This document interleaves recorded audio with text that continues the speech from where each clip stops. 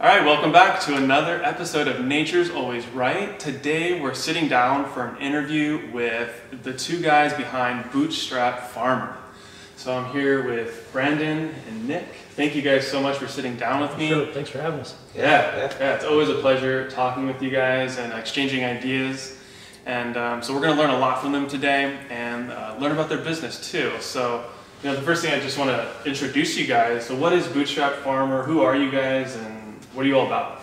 Well, Bootstrap Farmer has become a lot of things, but we really started out and became known for our heavy-duty trays, our high tunnel kits. That's how I found you, the 1020 trays. Yeah, right. Yeah. I mean, we're solving a need there because those, I was breaking those trays left and right as I was building my farm up, and I was just like, is there a heavy-duty version of this? Because there should be. Yeah. And there wasn't, and because I was building my farm to create the business for myself, I was already kind of feeling entrepreneurial and risky, and so just decided to make that heavy duty tray. That's cool. So that was the first product? Wasn't actually the first product. When I was building the high tunnel first, it was the wire, the channel, and the hand crank, because when I went to order them, it was like a 4-week shipping time. And I just felt like it was way too expensive, and so I was just like, this ain't right. And so like, just looked into it a little bit and saw a little opportunity. I had basically a $5,000 emergency fund, which I shouldn't have touched, and decided just to go for it. And that was, that's how Bootstrap Farmer, the name came to be, because I was out there, I saved all my money to build that high tunnel, and every penny was important to me, and so bending the hoops, doing it all myself, and that's what I felt like. The name came to me immediately because I was a bootstrapping farmer. I mean, Yeah, I love that. I know, a lot of us are like that. I know if you've seen how I developed my farm, a lot of my stuff, it's made from recycled materials, what I had on hand. I didn't have a ton of money starting out with my farm, and that's why I really like, their philosophy of, use what you have and, save every penny you can. So that's something that they really bring to the table. But at the same time, everything that they do is really high quality. Because they know, because they both are farmers, they know that we need stuff that's going to last and work really well for us. We're all trying to run an efficient operation, and when those things are breaking on you and you didn't expect them to, or you're wasting money by buying new ones every year, and like we're all trying to have our positive impact on the world, and so yes, they're plastic trays, but they're plastic trays you're going to use for years to come. And so I like to think that we're saving lots of plastic from landing in landfill. And they're food grade too, I believe, absolutely. right? You can throw them in the dishwasher even. Yeah, really? Wow. Oh, that's really cool. Now you just need a dishwasher. Yeah, I needed it. Yeah, if I only had a dishwasher. So I also want to touch on your guys' podcast. It's one that I listen to all the time and I've gained a lot of benefit from.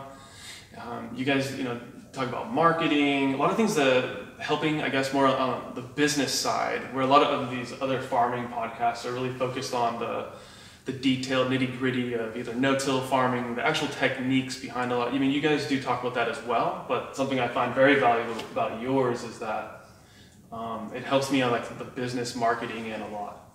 So you guys kind of tell us about that. I mean, the thing about us deciding to go that direction is the guys that are talking about the actual how to grow, they're doing such a good job. And I don't know if Brandon and I either like fully said that, admitted that we were farmers. For us, it was always a business first and then the farm second. And so both of our farms were predicated on added value products and system-based things and a whole set of efficiencies around business. And that's kind of what we know the best, and that's what we chose to talk about, and that it just seemed like such a wide area that needed to be covered. And like I said, the guys that are covering the how to grow, hey, they're doing such a good job. So absolutely.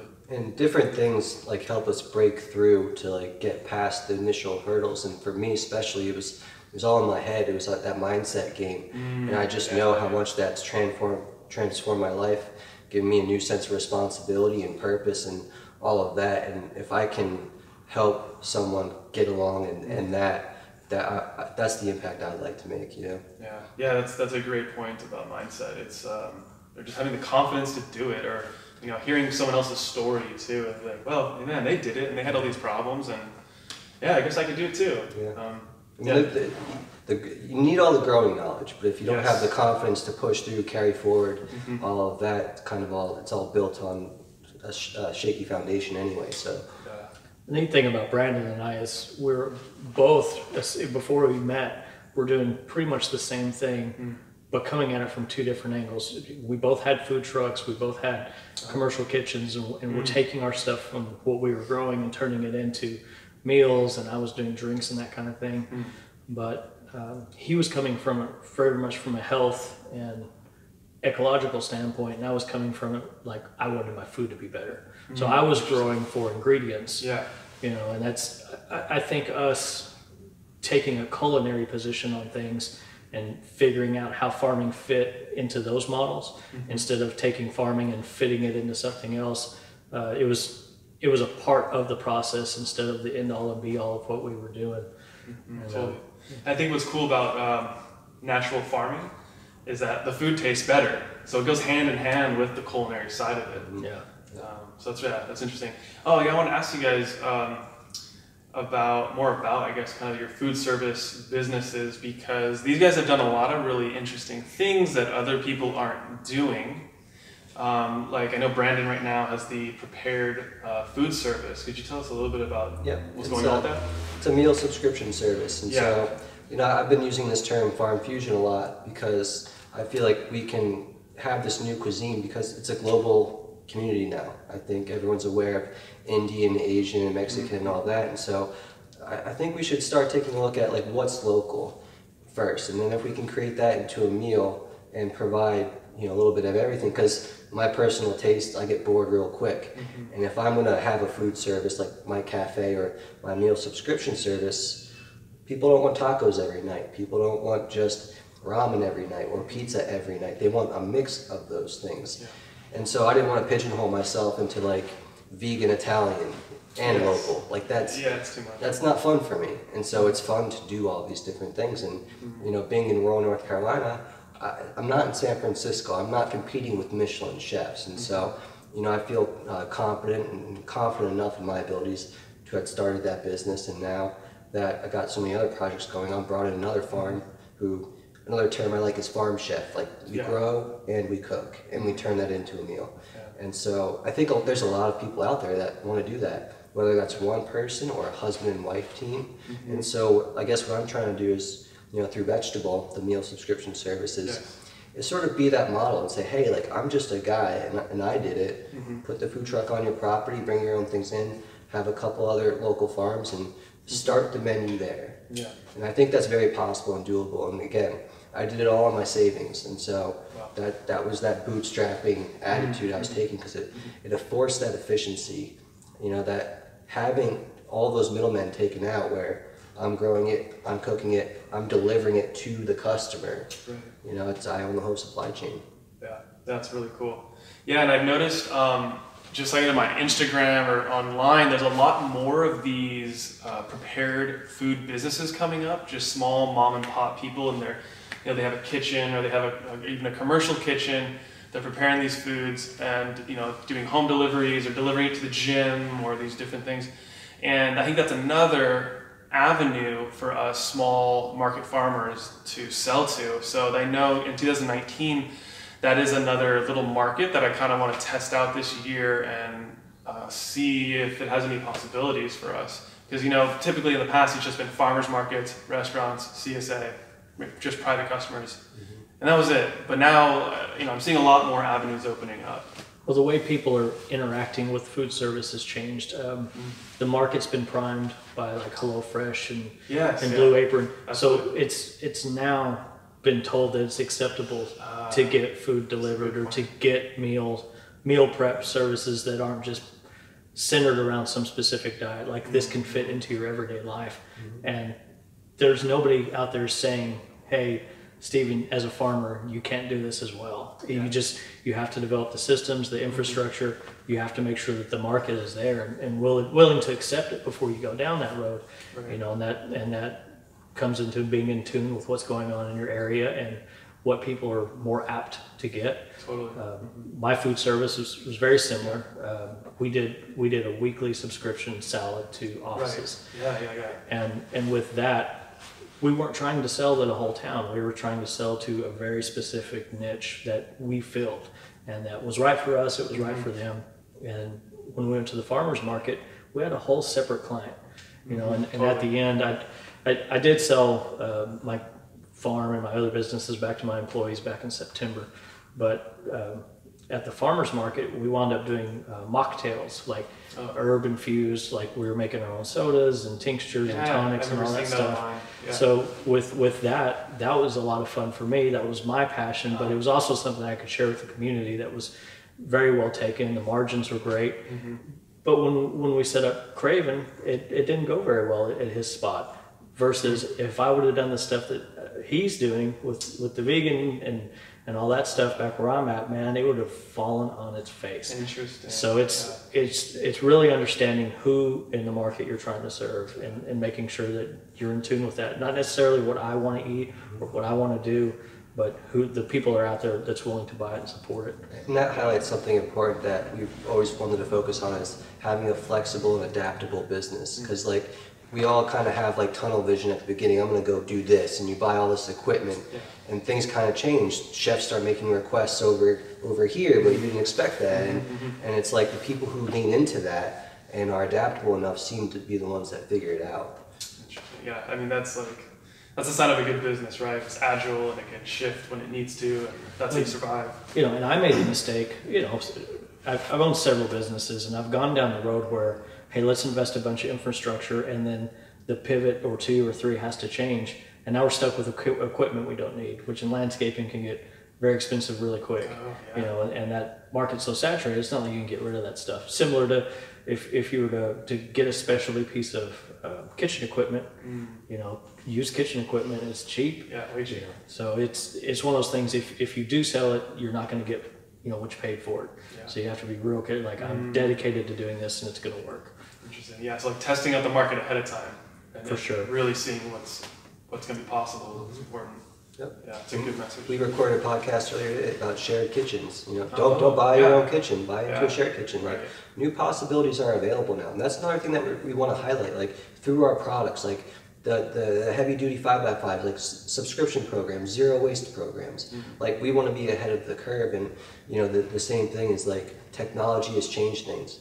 More is possible with our phone. More control of the supply chain and reaching customers efficiently is now in our hands, and we just want to highlight like look, like, it's changed. Like, let's be aware of, like, we're all clicking on Amazon, buy on one button. We should have those same expectations now when dealing with our customers. We should make it that easy for our customers. Yeah, I think it's a great point about that. We now control the whole supply chain because of the internet. Like, the internet, what it did is it killed the middleman. And now we can be the middleman too, or there is no middleman. We just go direct to the consumer. Well, it also allows the small farmer to retain sales 24/7. Yeah. So one thing that's very interesting, if you look at our infrastructure for Bootstrap, a lot of our orders come in from like midnight to 6 a.m. It's crazy. Interesting. But that tells me that just like our consumers, farmers are up, they're shopping after hours, they're shopping when they're sitting in bed or whatever. Our customers are doing the same thing. It's if you've ever ordered anything as a farmer off regular hours, off online, your customers are too. Yes. So the lesson there is, don't miss a sale just because you refuse to put up a paywall somewhere, or that you're leery about using your phone for commerce. It's a big deal. It's just what is now, and we've got to accept it and embrace it, and it's awesome because it'll make us very successful. Well, and here's the thing: if you don't do that for your own business, somebody else is going to do it for you. Yes. And all the consumers now, because now they've been trained by Blue Apron and Easy and Fresh and Amazon, like, we're being so trained for convenience and ease of, you know, so if we need to provide that now too. If we don't, we're going to get outcompeted. And if we care about, you know, really healthy food and the environment and these things, it's up to us to step forward and provide that service that all our consumers want. You know, it's not enough anymore to sit around and wait for your consumers to come to you. You have to go to where they're at. You have to go to the platforms that they're at. You have to speak the way that they speak and want to be spoken to. And you have to meet them more than halfway nowadays, because so many people are out there in the marketplace. And look, farming is not a saturated market. There's a lot of farmers out there, but everybody is bringing something so different to the table. But it's up to each farmer to realize what their possibilities are and what they could bring, and to lean on those, and be okay with, hey, you get your tomatoes from me, and you get your greens from this guy, because I don't grow great greens, and this guy does, and to work together. And that's a lot of what we talk about is collaborative efforts. Yeah. And we're looking past capturing, attention. We want to capture attention by not standing on a soapbox, but providing convenience, providing an experience that reconnects them with local food. So, like we have the living grow rack in our cafe, and just being able to see, oh, that's going to be next week's microgreen salad. That's like different. And it's like people think, or a lot of kids think that the produce comes from the grocery store. Right. Well, actually in the future, some of it is going to come from the grocery store. So it is kind of going full circle. So it is a way to reconnect, how things are grown and where things arrive and come from. Yeah, that's a great point. That's really cool. Yeah, I'm really excited to see what you guys are going to do with your grow racks and how they're going to be incorporated into restaurants and bars and grocery stores. So it'll be really, really exciting. Yeah. So talking about collaboration and farmers trying out new things, you guys also do something called farm incubators. Could you tell us more about that and the whole concept behind it and how it works? Yeah, and it's really part of the whole adaptability and flexibility of your farm business. And so, we talked about this idea of having a 10-foot by 20-foot greenhouse, and all the different things that allows you to do. You have a little microgreen station, or you can fill it with grow bags and do like a grow bag subscription thing where you're trading out seasonal bags for people's porches and stuff. So it was just one of those things. It's like every farm needs a small covered space anyway. Let's present like 10 different plans that you can, and sure, some of it is with Bootstrap products, but only because that's the stuff I used and the stuff that I use to make money. You know what I'm saying? So it's like microgreens didn't really work out. You tested the market, cool. You still have your hoop house. You still need to produce seedlings for the field. And maybe you switch over to tomatoes and peppers and you go with potato buckets or something. And that's not like a huge cost. You know what I'm saying? It's reasonable. And so we just wanted people to allow them to envision possibilities for themselves. And so the incubator is just a lot of things that we've done in the past on our own, sharing our own experiences, and then through the early interviews on the podcast, asking people about their experiences, because we all know how it is when you're sitting in the office and you're like, oh, I gotta get out of this 9 to 5, and you go down all of the different rabbit holes, permaculture, aquaponics, hydroponics, and the universe is your oyster, and it's like the hardest part is choosing which one and then knowing what to focus on the most. And so having that clarity of vision is what everyone is seeking. And so I understand that pain, I understand that need, because I went through it. And the blog and the incubator and the things that are going to come after, which are even bigger than that, are all designed to help someone, crystallize their own vision for themselves. The other thing about the incubator is it's a numbers breakdown. So a lot of people, they'll use the 6 figures as, okay, if I can do 6 figures, everything's okay. It's just an arbitrary number because it doesn't equate your cost and all that other thing. But if we use that as a benchmark for success, breaking down $100,000 by 52 weeks, by how many sales per week do you need to, it's really not that much. And I think most farmers can realize 100 to 150 customers that are buying from you a series of goods every single week or most of the weeks throughout the year. If you start breaking those numbers up and plugging that into the calendar, well, you don't automatically have to make a $100,000 sale. Right. And that's what it feels like. Yeah. But when you start breaking those down by calendar days or by square footage in the greenhouse, it's like, okay, well, I have this many grow bags, and these grow bags are going to sell 4 or 5 turns a year at X amount. Well, it all starts adding up. Yeah. So it's the ability to take your square foot, realize your production amounts, and then figure out your cost, and say, okay, well, I know that I can go out per week and at least do 50 orders. Well, what else extra are you going to have to do through marketing and through networking and doing stuff social, like what we're going to do tonight? Do you have to go out and do to get the other 50? And it makes it seem really plausible at that point. Not that it's not work, and not that it's not going to be difficult days, but breaking those down into those attainable weekly goals and attainable, I can grow 50 bags or I can grow X amount of flats, and I know I can sell, you know, within that time frame. It turns those question marks into, I can do that per week. I can do that again per week.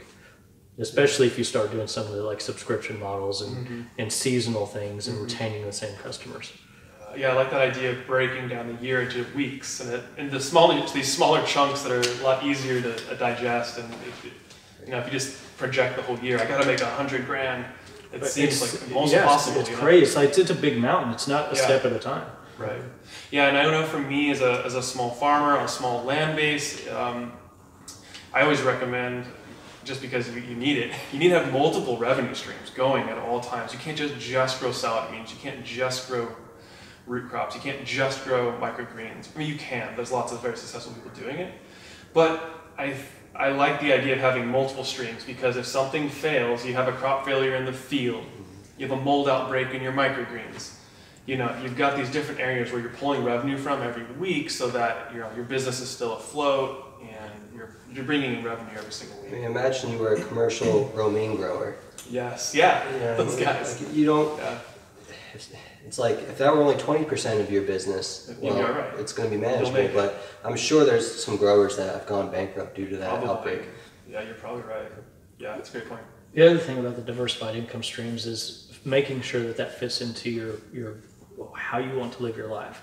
So Brandon talks a lot about lifestyle design, and we look at beyond the farming and beyond the business. You know, what does your personal life look like, and can you have a personal life while still maintaining a business, and making sure that you have that balance on both sides. And instead of having to worry about that financial goal that, you know, is out there somewhere, you know, well, I can take 2 weeks off and schedule that in because, well, I know we're going to be in between season, or I know that the farmer's market's going to be not open for X amount of time. And you can adjust those numbers that we had to hit a few minutes ago to spend time with the family, or to spend time on self-improvement, or to spend time, you know, maintaining other things in your life other than just the farm. You know, and that's having that balance and that recharging time and that time to work on yourself is pretty important. It is, and a lot of farmers burn out because we don't take the time to plan out those and all three of us are guilty of it. Oh yeah, big time. I mean, we're not sitting here saying this because we read it in a book. I mean, we've been burned out for years, you know. Right. So that's why it's so important for us to get that message out, because it's you can mitigate it if you're aware of it. But sometimes you start a business and everything is so exciting and you're doing it for the freedom, and then you look up sometimes and you're being constricted. Yeah. Because everything is going back into the business, and it's very easy to get in that trap. So we just like to bring awareness that it has to fit into your lifestyle that you want. And the lifestyle that you want doesn't mean that you're driving a Land Rover, you know what I mean? It's whatever you define freedom as, and really taking the time to sit and define that freedom. And we've been talking about this a lot. You know, what is freedom? And freedom is so many things to so many different people. But I think having that self-awareness as to what you want out of life and what you can give to your community and how that can all fit and play together is a big deal. Yeah, that's really well said. Yep. You know, I remember when I was in the corporate environment still, I was kind of on my soapbox about, you know, what is freedom, and freedom is not working for the man. Yeah. And, you know, an intelligent coworker of mine said, you know what, you know, freedom for me is being able to go home and do whatever I want. And I was like, hey, respect.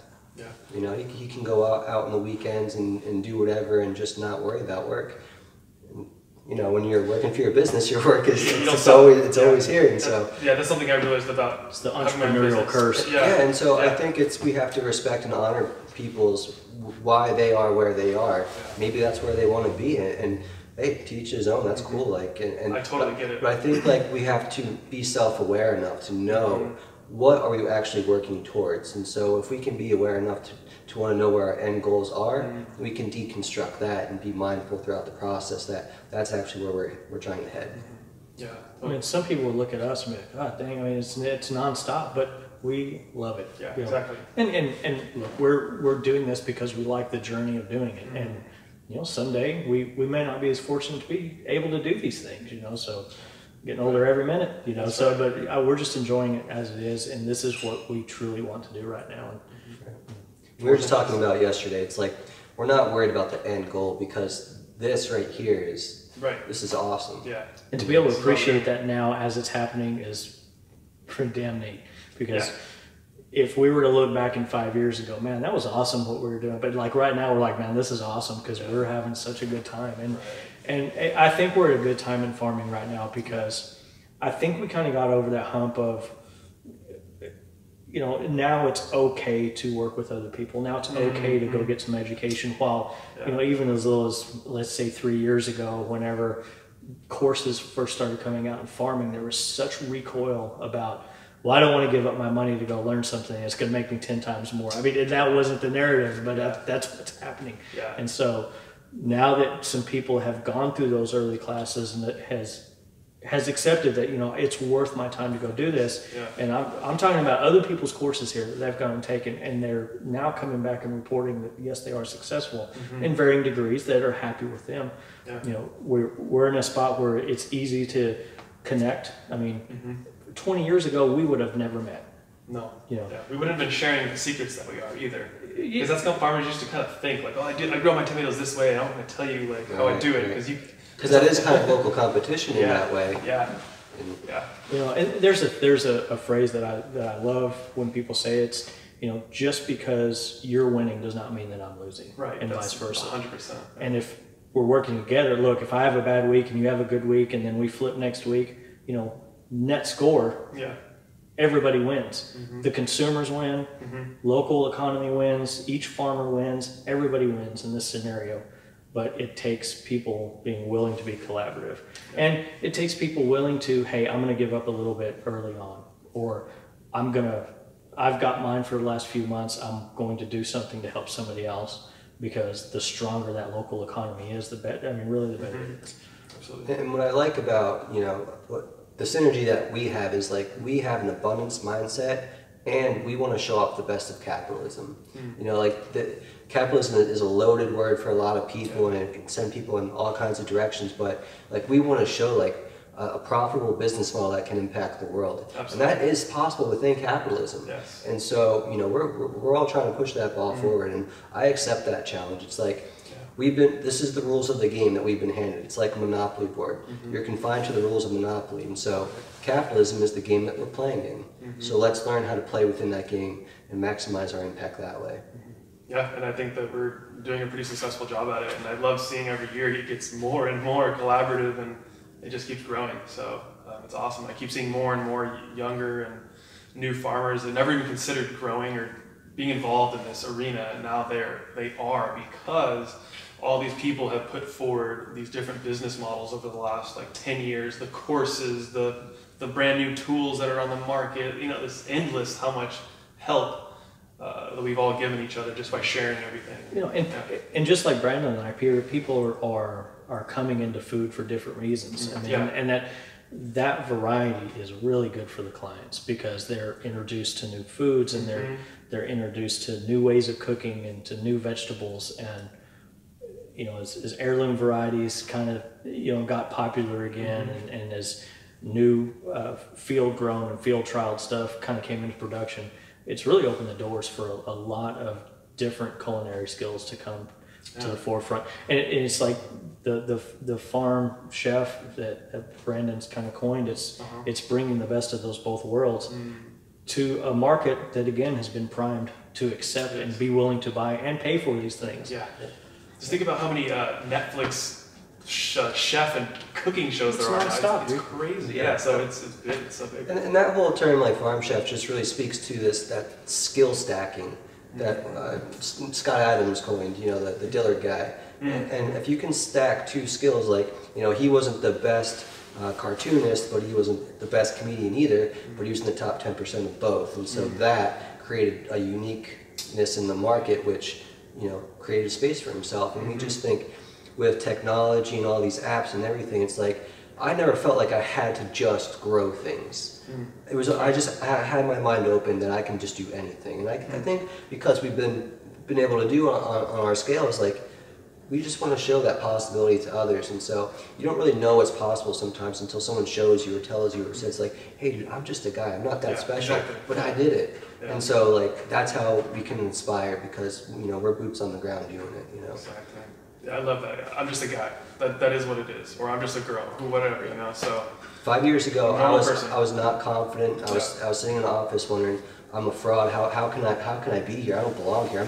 I was in like a nice financial firm. And I just feel like I didn't have any business there, and so like not living my truth or my passion or whatever, it just my confidence was so low, and just bit by bit, it was podcasts that like I just heard the right people saying like the same things I'm saying now, and just gave me that just enough to be like, all right, I'm gonna start looking on the internet.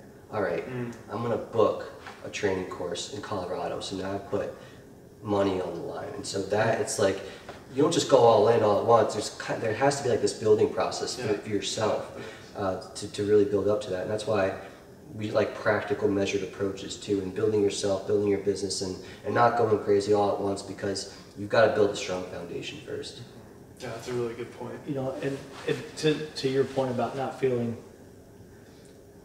I didn't realize what we were doing with added value food stuff was significant until I started getting asked to speak about it at farm events. And I mean, even now we host a podcast that's oftentimes 2 times a week, and oftentimes I go, nobody has given us the authority to speak other than other people want to hear what we're doing, and it's like, you know what? If we get on the mic this week and we look like a fool, then we look like a fool. But the emails that we get and the calls that we get where we've actually helped 1 or 2 people that week, that's really, it would be a disservice to not do that. Despite the risk of sounding like an idiot sometimes.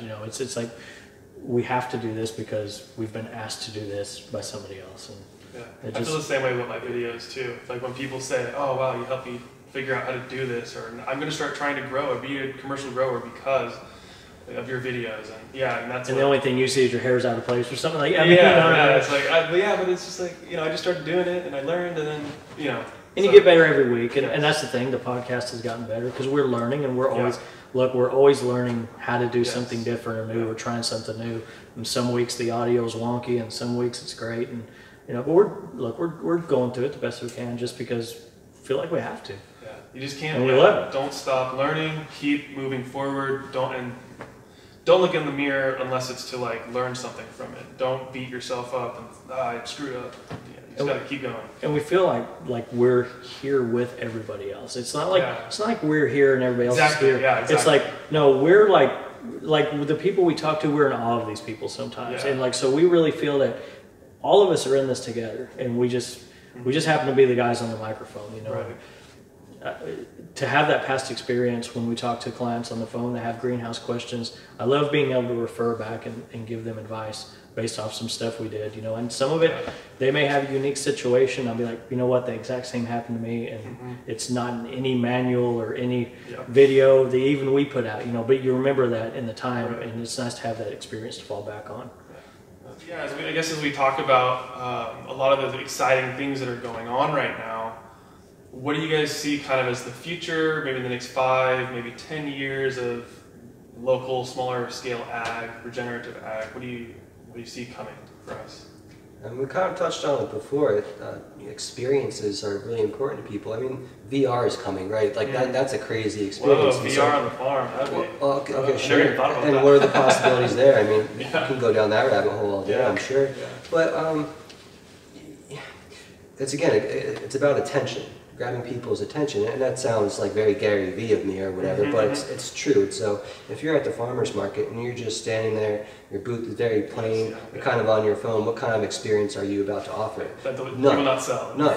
And so, but take that to the other extreme. If you're very engaging and your booth is crazy, you got some stuff going on or something you haven't seen, or you have like a fish tank because it's explaining aquaponics, well, you're kind of creating an experience there, and that draws people in. So it's like, not saying that that's the right answer, but just understanding that when you're selling yourself, you're trying to grab someone's attention. How are you going to connect with them? And so that storytelling, those human emotions that we're trying to connect, or what problem we're actually trying to solve. It's like, you're not just putting, I think it was Seth Godin's thing where You know, you don't just put a nail in the wall because you want a hole. Like you're trying to hang a shelf. No, you're actually looking for organization. And so you know that thing that's going to hang your shelf is actually giving you organization. So that's the problem you're solving. So being more mindful of the words that we're using to connect with customers is ever more popular or important, because look, everyone's got access to the same books and the same business courses and stuff, and like everyone stepped up their game, and so you can't just start a website and think people are going to come to you. You got to find ways to make them come to you. Yeah, that's a really great point. Yeah, I listen to Gary Vee a lot too, and I love the idea that, you know, we're creating intimacy with the customer like we've never been able to do before, and it's not only is it a good sales tactic, but it gives a lot of value to the customer because they get to know exactly what we're doing, who we are, and it also really good about it because my customers telling me about how their kids love the food that I'm growing, and it gets me more inspired to keep doing what I'm doing. It's just kind of this constant feedback loop, and that's something I've really enjoyed about working at the farmers markets or talking to people online or all these things. And all that's brought about through that transparency. You're telling your story. You're out. You've put yourself out in there. Your customers are doing the same, and so you can look at your customers' feeds and know, well, I know that she likes this, that, and the other, and my other customer likes the same thing. So how do I connect, you know, from whatever they're following back to the farm?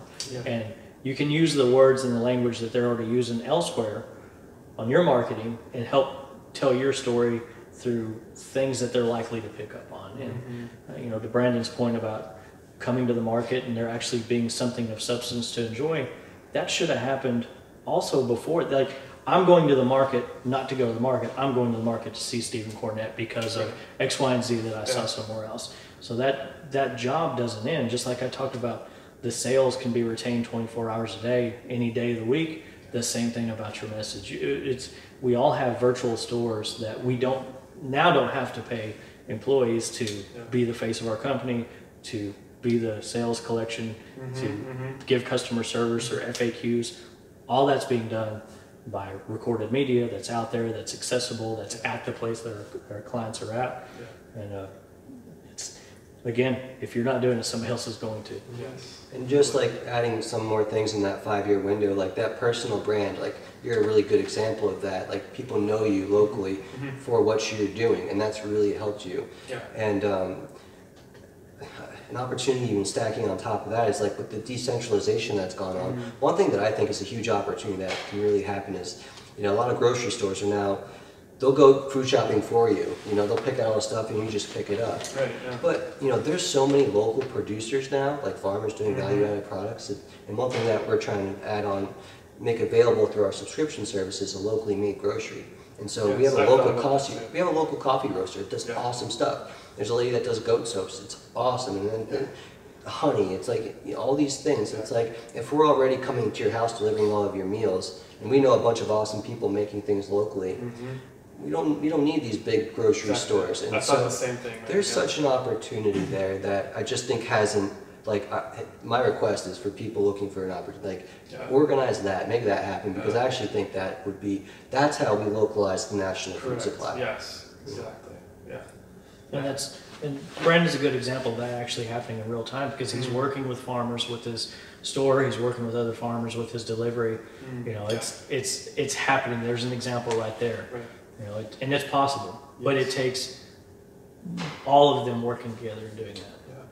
And that's something that really excites me about the future in the next 5 to 10 years, as all these smaller farmers are coming online. You know, now we need all these other businesses and services to come in support of that. So we need, of course, all the restaurants and farmers markets, the direct delivery food services. We need soil makers. We need compost tea makers. We need distribution and delivery. We need a grocery store that's just local produce only. We need, you know, all these different spider webs that are going to go out. which we'll bring back and make it all local again. And that's how we do it. That goes to the next level, like education that like we're all running into now. It's like we're finding out we can't do everything. Yeah. But if we can enroll others in a vision or a community where we all have the same goals, well, now we can start working together. It's like, okay, you can handle all of this, you'll handle all of that, and we don't all need to be doing the same things all at the same time. Yeah, we're wasting effort in a way if we're all doing like these same things. Like if it could be done centrally, then that takes that task off of us, and we're giving all this value out to everybody at the same time. And we freed up more time for ourselves to put more value back into our business, to give more value to the customer. And that doesn't happen overnight. No. And so that's why putting yourself out there, building the networks, it's like we didn't just meet each other. We have established trust, like through the proof of what you're doing online, establishing communication, meeting each other a couple of times, and it's like, okay, now there's trust there. And so now you can like really build like stronger networks instead of just like thinking it's all just going to happen and you're going to do it, you know, while you're so much patience is needed. Yeah, it's a very long game. Yeah, to get to where we want to go, what we're talking about. Yeah. Well, you know, that's relative too, because it's only been a few years for me, but I've just been pretty clear about my vision. Like I like really knew what I wanted to do, and like goal setting is a huge part of my life. So you talk about the big goals, but then backing that out into the weekly and the daily thing. Like I got a main objective for every single day for the next 3 months, and that's how I get all this stuff done. And so I think these things can happen relatively quick, but you've got to be very intentional about your time. Yes. Yeah, and it's not just one person, it's all of us who are a part of this bigger, larger community. We're all doing that. Yeah, maybe we can steamroll this and really push this out quickly. We need to push it out quickly. So I hope that, you know. And we need micro leaders. Micro leaders with a shared vision. Absolutely. So I guess just to finish up here, this amazing talk with Bootstrap Farmer, to finalize everything, what is the impact that you guys want to have with Bootstrap? And, you know, do you have any future plans that we can get excited about? More to come. Okay. More to come. And I'll just say, like, look, we're trying to just, like, we're in it. We're through it, and we know what the struggles are, and we know, like, we rely on each other to like learn and to accelerate our growth and all of that. And it's like you're such a resource of knowledge and to know you, but to know everybody else that's here. Like again, and we just said it, it's like I realize I can't do everything. So in order to have the impact or the greatest impact that I could possibly make in my life, I need to enroll other people. And so, you know, part of why we've collected a bunch of people in Dallas is to, you know, start gaining some enrollment and seeing you want to create an impact, you want to create impact, yeah, and let's all help each other do that. Yeah. You know, because that working together, we always I don't gotta tell you, but when you work together, the impact you can make is greater than you can do it by yourself. Yeah. You know, and make no mistakes, we're doing this with the intention of doing it with other people that we feel like are doing stuff like with what we're doing. Like we're doing this for other people like us. We're not doing what we're doing in the hopes of finally convincing that farmer out there that's always negative and woe is me but won't do anything to fix their situation. We're not doing that for them. We're trying to be a positive example. If some major life changes happen, great. What we are doing this for is for the farmers that are out there like I've got ideas. I just want help fleshing them out, or hey, look, I'm doing this and it's really awesome. It's something new in the market. They filled a new void and now they want to share it. You know, there's a way for all of us to kind of bring that together and to get with our people, and not only get with our people to work together like with other farmers and other chefs, but then to find the clients that want this from us. And that's why we're so adamant about getting out and putting yourself out there and getting out and meeting people both on social media and in life. I mean, that's what we're doing tonight. We have a meetup where we in one night for almost zero money we're gathering a lot of people up together that would have took us years to meet if we were doing it piece by piece. You know, you just have to go, hey, there's a date on the calendar. We're going to be here at this time, at this place. Come on. And they did, you know, because we all want to experience that together. Yeah, it's fun to have friendships too with other people who get it and are doing this same type of work. And yeah, being able to feed off each other, it's fantastic. So thank you guys for putting the meetup together and doing all this. You know, to that point that you just said, there's nothing wrong with being competitive. But there is something wrong with looking at as a competition mindset. And I'm not naive in saying, well, you know, if this guy's doing almost something similar, why doing like, oh, I won't get my extra money for that day. I understand that. But I want everybody to succeed to the level of, hey, I made $100 extra than you did this week. Oh yeah, well I did it this week, and back and forth. Right. And by the next time, you know, both of these cats are just killing it. Yeah. And they've both upped their game, and they've both brought so much to the community that they're trying to serve. Again, everybody wins, and it's not because, well, you know, she spits in her soda or what, you know. You can't do that by cutting people down at the knees. Right. And you'd be like, all right, I see what you're doing, and instead of taking that negative energy and focusing on what they did or didn't do, I mean, like, all right, I got you next week. And that friendly competition, that competitiveness, that's what drives champions, you know. Absolutely. And that's not just champions to sit up there and boast, but champion to like, hey, we both did this together, we both serve the community, and we're both better for it. Yeah, love it. Well, thank you guys so much for sitting down and talk with me. I really enjoyed our conversation. I love what you've done with the place. I mean, it's beautiful. I know, right? We're between two ferns almost, right? That's pretty cool. So, yeah, if you guys would like to learn more about Bootstrap Farmer, go to bootstrapfarmer.com. Check out all our different farming products. I can't recommend them enough. The 1020 trays, they've got lights, they've got greenhouses, so many other things as well to check out. Check out their podcast. You can download it from any of the, from iTunes and Stitcher and all the different places that you get your podcasts.